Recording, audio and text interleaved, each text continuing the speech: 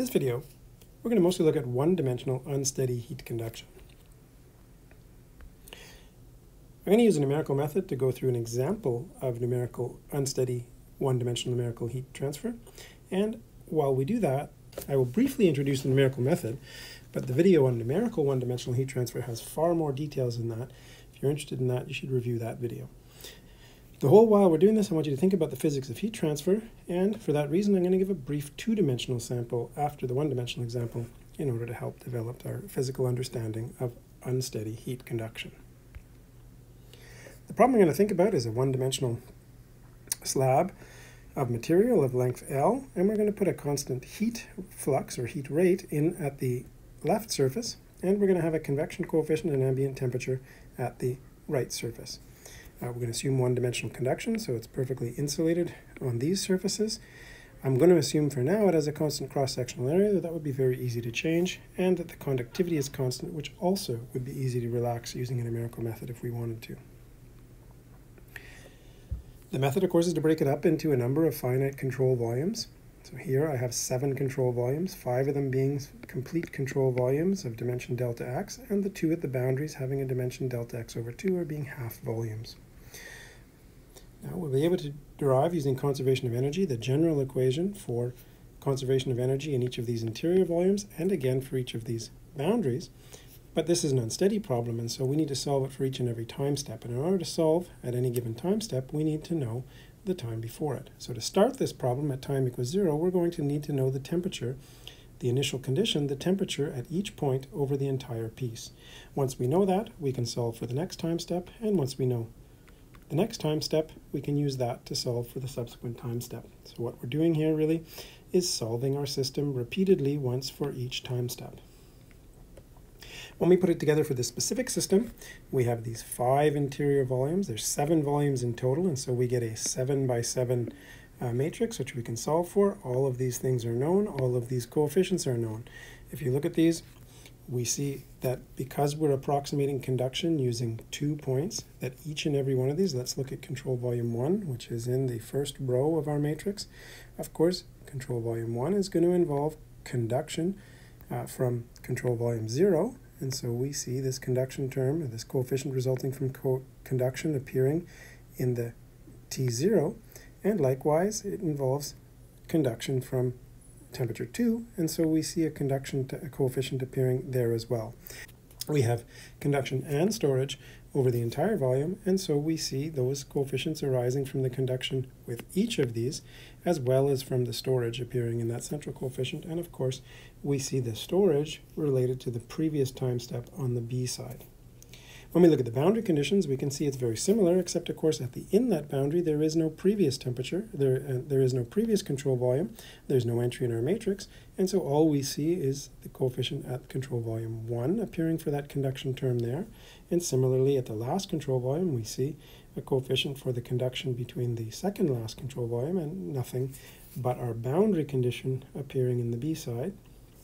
Similarly for the first one, our boundary condition.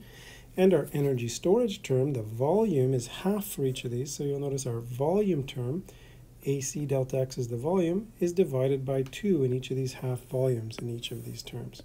So we can solve that now for every single time step, and let's get back to thinking about the physics of the problem.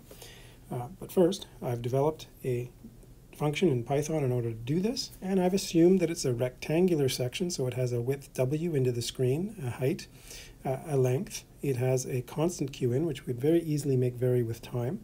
Likewise, it has a t infinity, which is assumed constant here, but could easily be made to vary with time.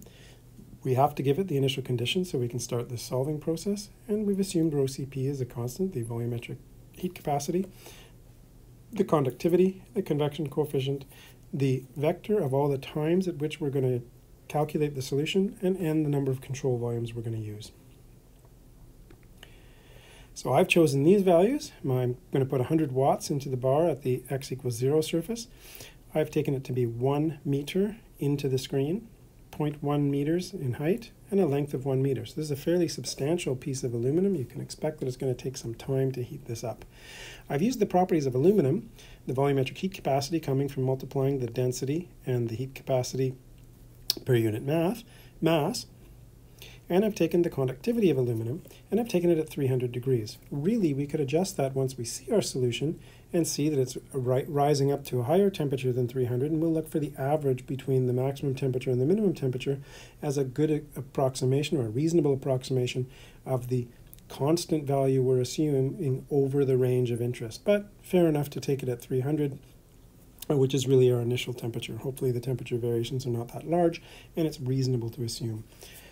I'm going to take the initial condition to be in equilibrium. The bar is at the same temperature as the ambient. I've got a convection coefficient of 100 watts per meter squared Kelvin, and I'm using 81 control volumes to solve my problem. This results in a thermal diffusivity of 9.7 times 10 to the minus 5 meters squared per second, and a Biot number of 0.422. 0.422 is much larger than is acceptable for the lumped capacitance method, and so we can expect that there's going to be temperature variations within this bar. So here's how we call the function with all of these variables. It's going to give us back the temperature distribution as a function of time, as well as the x coordinates that we're plotting those temperatures at, are the control volume centers. So initially there's a very strong curvature because we have to have this slope here corresponding to 100 watts coming in, which will always be 100 watts coming in, and energy hasn't propagated all the way here. So we have to have this strong curvature in here as energy is propagating to the end. It has to heat up the end before energy starts going out. So as this goes up, this curvature gets smaller and smaller until we reach the steady state solution where we know that we have to have 100 watts going in and 100 watts going out, which means this has to be a straight line. You can also see here that there's a 10-degree difference at the steady state solution between the ambient and the end of the bar. And of course, with a convection coefficient of 100 and these dimensions, that's exactly what you need in order to support carrying 100 watts out of this bar.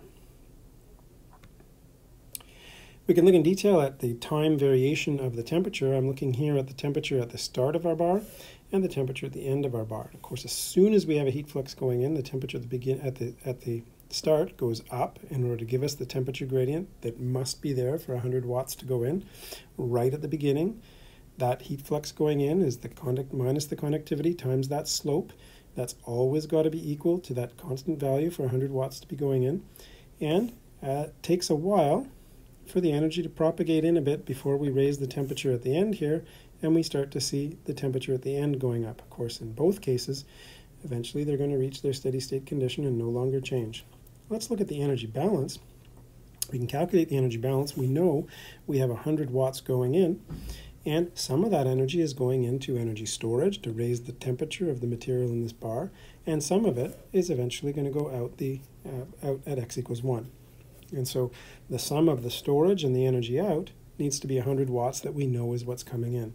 So initially, there's a small region where there's no energy going out because we haven't heated up the end of the bar yet, and so the energy storage term is entirely 100 watts. As we propagate to the end and we start to raise the temperature a little bit, there's a small heat flux out of here, and of course that decreases the energy storage. And as the temperature at the end goes up, the energy going out increases and the energy storage decreases. Eventually the storage has to go down to 0 when we reach our steady state solution where energy in is 100 watts and the energy out is 100 watts. If we zoom in on the early times, so now this scale is in seconds, it looks like it's approximately 1,000 seconds that it takes for the energy to propagate across this bar before we start to see energy going out and the corresponding energy storage to decrease. What if alpha is increased? Alpha is the ratio of the conductivity to the volumetric heat capacity. That means that it's related to the ease at which energy is transported in the material versus energy is stored in the material. So if we increase alpha, we're increasing the ability of the material to transport energy relative to the amount of energy that's required to raise its temperature or the energy storage. And so I've increased this by an order of magnitude. Before we had alpha was 9.71 times 10 to the minus 5. I've increased it to 9.71 times 10 to the minus 4, and I plotted both of these plots again, the temperature at x equals 0 and the temperature at x equals 1, as well as the energy balance that we just saw. And notice that they look kind of similar, but they've reached a steady state. They're no longer changing with time in about 7 hours or so in both of these cases. The previous case, that was much, much longer before we reached that steady state. So let's think about how we might compare these solutions. Not surprisingly, as the ability to transport energy relative to what it takes to store energy, goes up, we reach the energy is transported to the end of this bar much more quickly, raising the temperature at the end sooner, and ultimately reaching a steady state much sooner. I'd like to think about non-dimensional time so that we can really compare these solutions. The thermal diffusivity has units of meters squared per second, and that means that if we divide a length scale squared divided by alpha, we'll get a dimension of time. From that, we can create a non-dimensional time. Alpha times t over L squared will have no dimensions, and it's a characterization of the non-dimensional time. In honor of Joseph Fourier, who contributed greatly to the development of the science of heat transfer, we've given this number a name of the Fourier number. The Fourier number, alpha t over L squared, is the non-dimensional time. Now if I plot both of these cases, the high thermal diffusivity and the lower thermal diffusivity, against the non-dimensional time, you notice that these solutions look identical. They both reach a steady state somewhere around a Fourier number of 15 or a non-dimensional time of 15. This is very useful because it means that we can get rid of the material properties in solving these problems. I could tabulate solutions for specific geometries which are independent of the material properties. Then if you wanted to use a copper bar instead of an aluminum bar, you could take that solution and infer and calculate exactly how it would behave in your different material. So it's very useful to use to apply clever uses of non-dimensionalization in order to minimize the work that we have to do and share our effort broadly with as many engineers as possible. I'm going to look quickly at a two-dimensional example. This is the example that I used in a couple of videos, including the graphical method video. But what I have here is a two-dimensional slab of material, an aspect ratio of 2. And I have a temperature of 100 degrees on the top surface, half of the top surface, and a temperature of 50 degrees on the bottom surface. Both of these sides are insulated. Now we're going to start with an initial condition where the entire bar is at 50 and immediately apply that boundary condition of 100 degrees. We watch. Initially, energy is coming in this north boundary and it's being stored, raising the temperature of this material. It's propagating through the entire material. You can see the insulated boundaries with the perpendicular contour lines to those boundaries. It's very interesting as it turns the corner as more is heated up and you start to see the contour line hit this boundary, always perpendicular. Once we get a temperature gradient at the south boundary, we have energy going out this boundary and less energy storage, and eventually we'll reach the steady state where all of the energy that's coming in the north boundary is going out the south boundary. So we can look at that energy balance. Of course, the energy balance without energy generation is E in minus E out is equal to E stored, or the rate of energy in minus the rate of energy out is equal to the rate that energy is stored. So I plotted all of those terms here, including the balance, which of course the balance is E in minus E out minus E stored, and so it should be 0 to conserve energy. If we focus first on later times, we can see that initially there's significant energy into the north boundary, and that's going completely into the energy storage term. As we take a certain amount of time to propagate that energy storage, or raising the temperature of the material to create a gradient at the south boundary, we start to see an increasing rate of heat transfer out the south boundary. As we approach our steady state, what's going out the south boundary comes approximately equal to what's coming in the north boundary. If we went a little bit further, those would be exactly equal. We're almost at the steady state. And the energy storage term is of course going to 0 as we do that. You might notice also in this figure that at very early times there's a problem with the energy conservation, and that's not really surprising. We could fix that by using smaller time steps and smaller grid spacings to capture these gradients, but of course it also comes about because of the unphysical initial condition. Initially the whole bar is 50 and we immediately put the temperature to be 100 here, so we have an enormous gradient here which would be very hard to see in reality. And very quickly, we start to see a solution that's very well behaved with respect to energy conservation.